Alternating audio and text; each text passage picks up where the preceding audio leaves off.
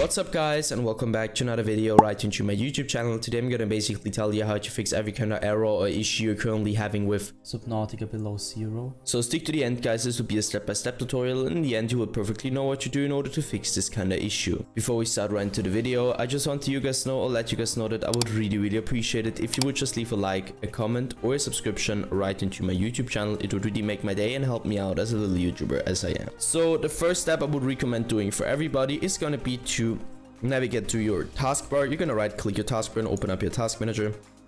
Navigate to the top left corner, click on the processes, and once you click processes, I want you to click one of those random processes, doesn't really matter which one. And once you clicked it, I want you to type in the name of your game, and if nothing pops up, it's good for you. If something pops up, simply right click and end the task.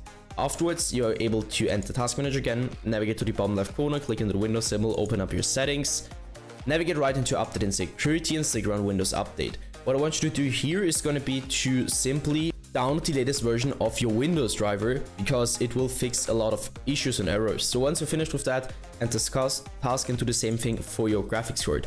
Once you're finished with that, take your in-game shortcut on your desktop or your game shortcut, so your launch shortcut, you're going to right click it, go to the very bottom where it says properties, you're going to hit compatibility and simply copy my settings. So let's quickly run through it. Enable run this program compatibility mode 4, select Windows 8, disable the disable full screen optimizations, as well as enable run this program as an administrator, hit apply and OK. I would personally recommend to reset your PC afterwards, and once it is restored, you should be able to see this little administrator symbol right into your shortcut.